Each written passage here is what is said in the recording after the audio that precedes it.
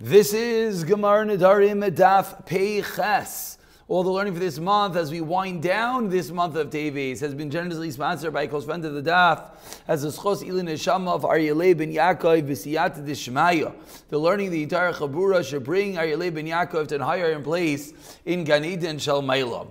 As well, we like to dedicate the learning as a schutz refuah shleima for Yoina Michal ben Adina Sima. Just got a message. He's actually a member of the Chabura that learns together with us regularly, that unfortunately had a stroke over Shabbos, is in a coma, and therefore b'siyata d'shemaya, the incredible schos ha'tayra should bring Yoina Michal ben Adina Sima a complete refuah shleima. So we're holding on the bottom of Peizayin Amid Beis again. Apologies for the lateness of this shiur. P'siyata d'shemaya. Tomorrow's shiur, which is Sunday's shiur, should be up as well.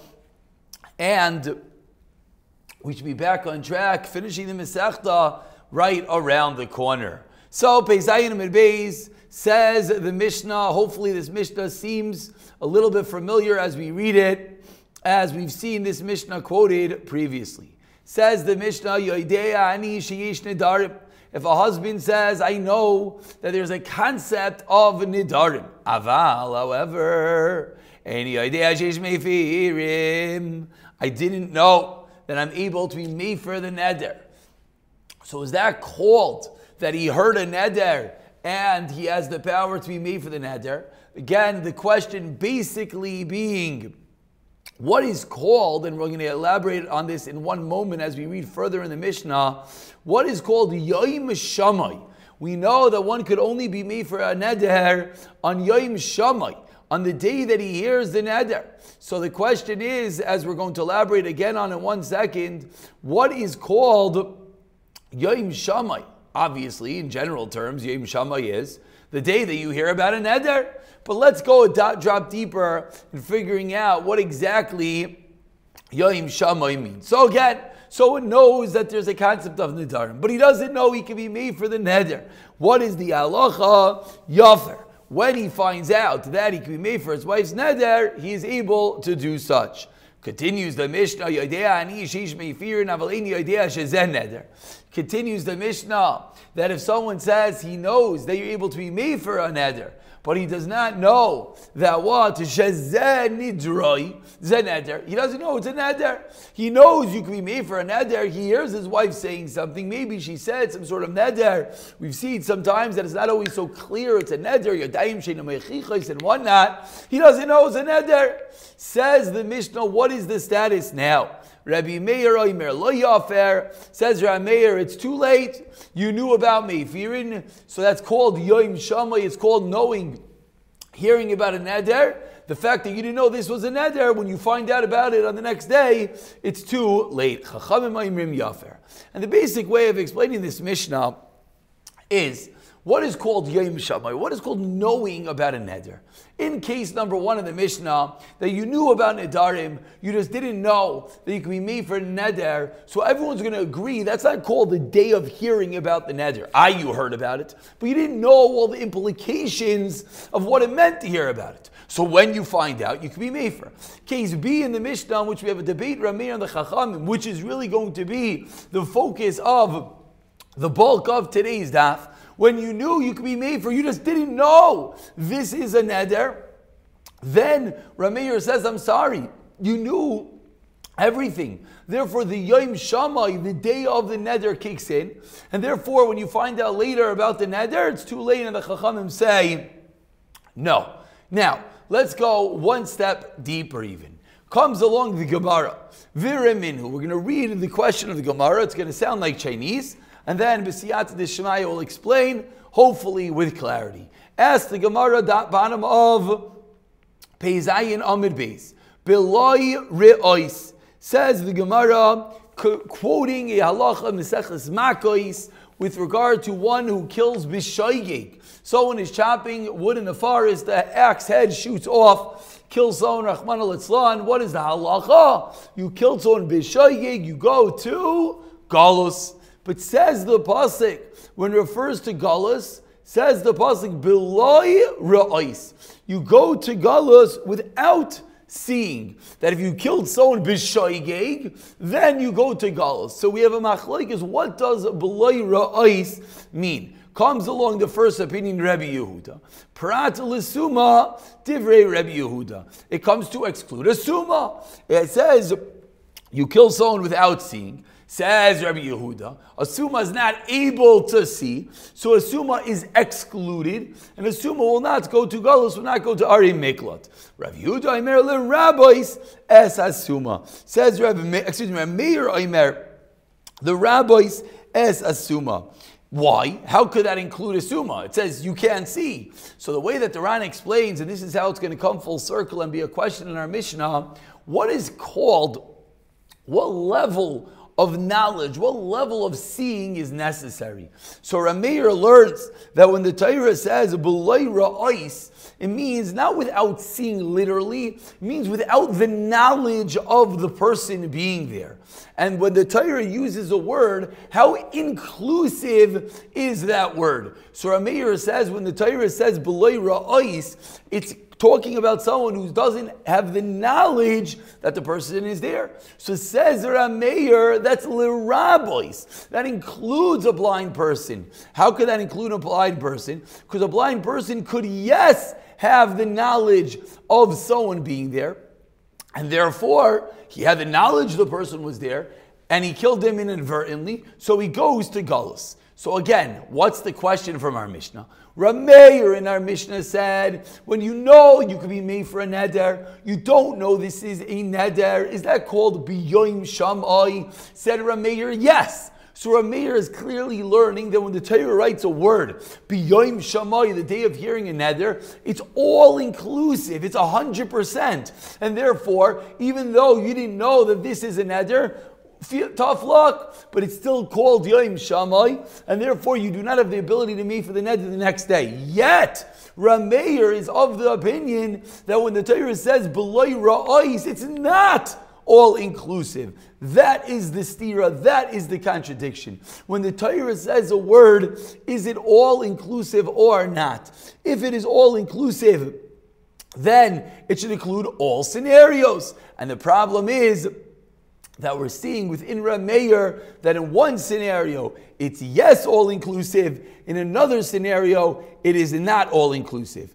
Let's speak it out one last time. In the Mishnah it's all-inclusive. In the Mishnah it's coming to say,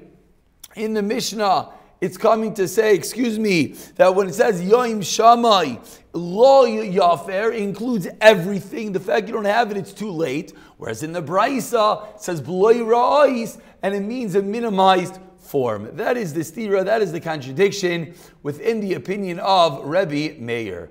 And with that, and in case anyone felt that was a little bit complicated, no one should be nervous, as the rest of the Daf B'siyata D'Shemaya should flow very, very simply. We turn over to, just trying to get the page up for everyone. There we go. We turn over to, one more time. We turn over to Peiches Amid Aleph. Answers the Gemara, Amar Rava, Hacham Inyan Adikra, V'Hacham Inyan Adikra. Says Rava, what are we comparing?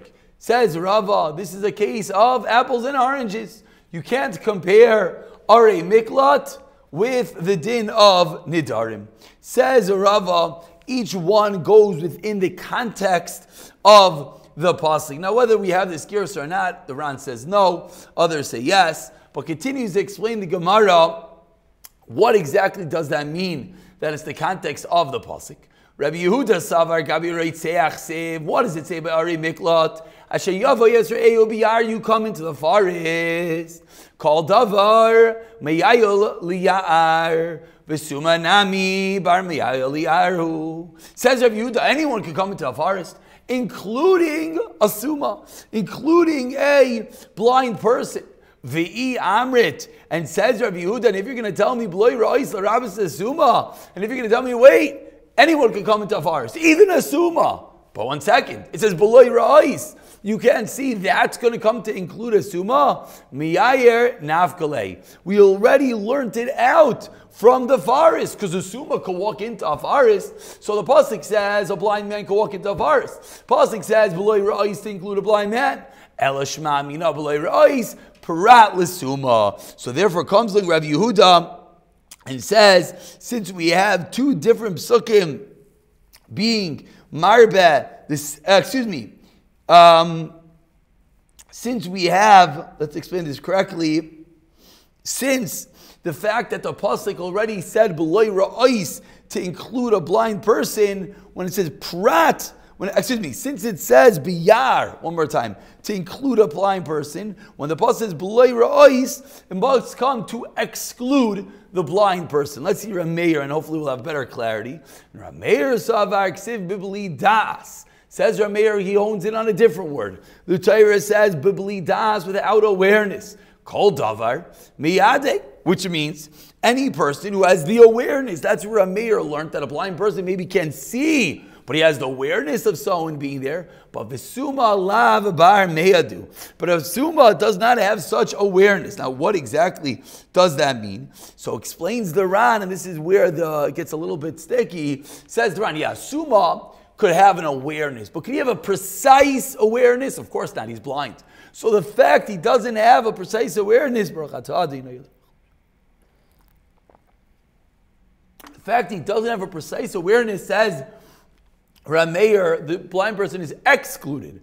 And then you're going to tell me the Torah says you can't see. That also comes to exclude a suma. Lidas nafkale already was excluded from lidas. The rabbi says suma. How does that happen? So this is what we were explaining before. In Rameir, we have two psukim that are excluding the suma. So I have two psukim excluding the suma. Therefore, says Rameir, it comes to be marbe the suma. How could that be? This goes that any time we have two times that the Torah is being mimayit something, a double miyot comes to include. Let's just scroll down for a moment to the Ran. The Ran on the fourth white line explains the concept I just said. Suma lav bar medu, she'eni yachaledu lachavin makav chaver. That's the first thing we just spoke out, that a blind person can't know with precision where his friend is. Mamish. V'yamer b'loi rois brought l'sum, and if you tell me b'loi rois also comes to exclude. B'lidas nafkele, you already know that. Hilka chavle miyot. Achar miyot. It's an exclusion after an exclusion, a double exclusion. And ironically, perhaps, this is one of the Yig Gimel Midei Satayr and the Jeshes Vahem, Ve'einoi Ella L'Rabois. Anytime we have a double miyot, the Torah is really coming to include. And the Ram points out, stay tuned, Mesechus Makis, we're going to learn this more in depth. So it answers the Gemara. We have a machlekes Rameir and Rabbi Yehuda. We asked that Rameir was a stira to our Mishnah. Because when a Torah writes a word, is the word all-inclusive or not? And we had a stira between the way Rabbi Meir learned Yoim Shamai, that if you know about the concept of being able to be made for a neder, but you don't know this is a neder, says Rabbi Meir, that's enough. You don't have 100% knowledge? 50% knowledge is enough. Yet, when it comes to B'loi Ra'is, Rameir learned not that way. Rameir learned seemingly that you need to have 100% knowledge. So the Gemara had a contradiction within Rameir. Answers the Gemara, not that within Makis, within Galus, it's an isolated machlekes Rameir and Rav Yehuda Gzeres HaKosovs. How do we learn Vashayava Yisrael Bayar Mibli Das B'loi Ra'is? Rav Yehuda said two of them are coming to be Marbe, and therefore, two of them are coming to be, let's say this correctly, I keep getting confused, I'm sorry, that Asher Yavai is coming to be that a blind person can come into a forest. And if you're going to tell me B'loi Ra'is comes to include, we already know that, and therefore comes to exclude. Whereas Rameir says, no, we have two times exclusions, which comes to include. So it's an isolated machlekes within the rules of Golus. We continue with another Mishnah. Peichasam and Aleph says the Mishnah. Ha'madirano mechasenoi. Similar to Kalba Savua and Rav Akiva, as we've seen, someone makes a neder from his son-in-law. Someone says, I do not want my son-in-law to have any benefit from me. But he doesn't want his son-in-law to have any benefit, but he still likes his daughter. He wants to give his daughter money. So what's the problem? Give her cash. The problem is, anything that a woman has, her husband has. To be more particularly in Nichsei Malug, the woman has the Keren, as we've learned, but the husband gets the pay rise. So if he gives his daughter something, by default, the husband, his son-in-law, will be getting something. So how could he give something to his daughter without her husband getting? If he has a neder, he's not allowed to give benefit to the son-in-law. He says to her, this money is given to you as a present. Caveat. Your husband has no rishus in them. Your husband cannot have a benefit from it. Rather, I'm giving you cash. Go buy yourself supper, and it's only for your meal. Now, why he had to say it in this wording, he couldn't say this is just for your mezainis. We'll leave it at that. But that would be a way he could circumvent his neder, even though there is a neder that the father-in-law cannot give his son-in-law benefit. So by giving his daughter, he's by default giving the son-in-law. Explains the Mishnah, you could give it to the daughter with a tenai, with a caveat. It's for you, not your husband. Go buy yourself dinner. Amar Rav. So says the Gemara, says Rav lo yishanu. Ella darmel mashat no said it no said it. That last line, says Rav, is critical. That it only works if he speaks out that it has to be specifically for the food to put in your mouth. But if he says Masha Tirza, say. But if he says to his daughter, do what you want with it. You don't necessarily have to go buy dinner. Whatever you like, you could do with it. Kana Yasoin Baal. Then the halacha is the husband has an acquisition in it, and that violates the neder. Opinion of Rav. Shmuel Amar, Afilu Amar Masha Tirza, say. Even if he says to her, do what you want, look at Yasoin Baal, the husband does not acquire. So Machlekes Rav and Shmuel, how precise the Mishnah was. That when the Mishnah said, take this cash, go buy dinner, was it only that case? Or no, he could tell her, give her the money, and say to her, do what you want, and still it will be specifically for her. So Maskifla Rav Zera asks Rav Zera, as we turn over to Peches Amir Aleph, Keman Ozla Shmaitza de Rav. This din of Rav that we just quoted, who is Rav going like? Asks Rav Zera. And explains Rav Zera, you know who Rav is going like? Kirabi Meir. Rav is going like the opinion of Rameir. Who is this Rameir that we speak of? So explains the Gemara, Rav is going like Rameir that what? Tamar Yad Isha Ki Yad Ba'ila. Like we just explained, Rameir is of the opinion that when a woman gets something, excuse me, one more second, I'm sorry, you just lost your page. That when a woman gets something, her husband acquires it as well. V'raminu, now that we established that Rav is going with Rameir, asks Rav Zera's contradiction. As Rav Zera, we have a Mishnah that we're going to get to soon in Gay, and it's also in Erechim.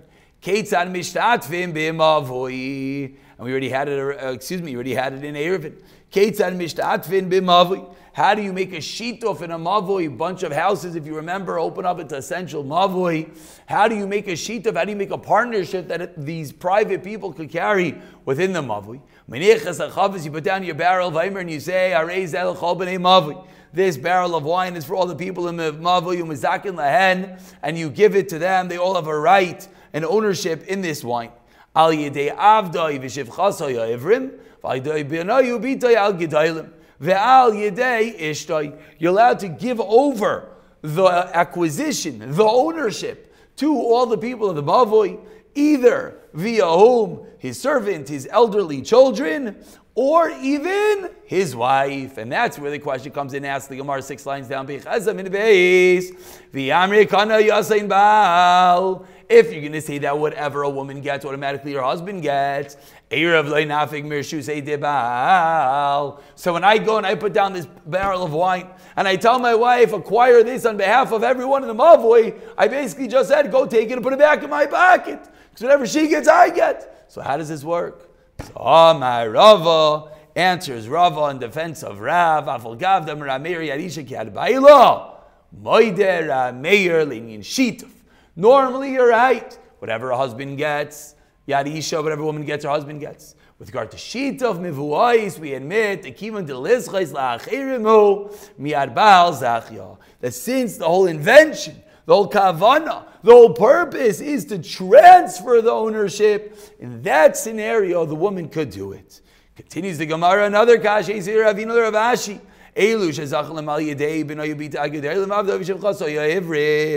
These cases, when it comes to shita voice, you're able to give over the ownership through the children who are gedalim or through the Eved or the shivcha who are Jewish. Veilu, and these cases, and these people, she'ein zaken lam al yedei b'nai b'ita aketanim. You can use small children. So we see clearly in this price that a wife cannot be the one to transfer ownership. Seemingly, why? Because when she gets it, goes back to the husband. But you, Rav, just said when it comes to shituf, it's not a problem. Elam Rav Ashi masnisa b'sheish l'chatzer ba'oisai mavo in Erevin teretz askinon. Answers the Gemara. You know why by shita mivois it's going to work that the woman could acquire on behalf of everyone else, even though normally Yad Isha ki Yad Baila, because in that case the woman had her own little private house in that mavui. So since she could have a bailos for her house, she could acquire it everywhere else. But normally Rav sticks to his guns. Yad Isha ki Yad Baila. Machlek is Rav and Shmuel. How we're going to explain the din in our Mishnah? We'll pick it up for the next Mishnah, the next year. B'siyata dishmaya.